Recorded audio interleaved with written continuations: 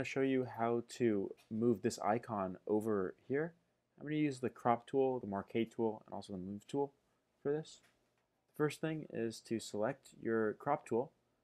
I usually use the shortcut C. And just hit select. And now we just want to make our area a little bit bigger. So we're going to drag out the crop tool. Now I like to zoom in. And now I'm going to select my marquee tool. Or marquee, however you say it. I like to use the shortcut M, but you can always click the rectangular tool. Make sure it's on the rectangle and not on like the oval or something like that. Now just make a selection. Get the move tool. I use the shortcut V, but you can also just click on that. Now literally just move this where you want it.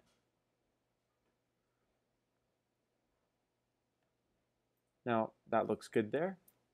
Now to deselect this, I'm going to do a Command D. If you're on a PC, you're going to do a Control D.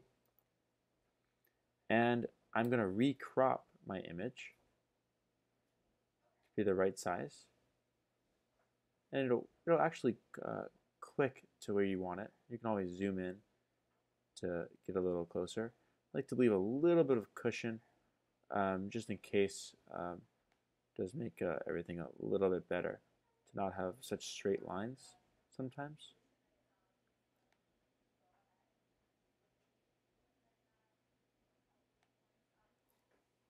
And zoom out, make sure my cropping looks perfect.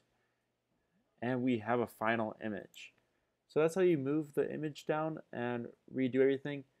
This is certainly a lot faster than maybe making a new document and going from there. That's it. Hope you enjoyed this video, and let me know if how it helped you. Feel free to like the video or subscribe to further videos.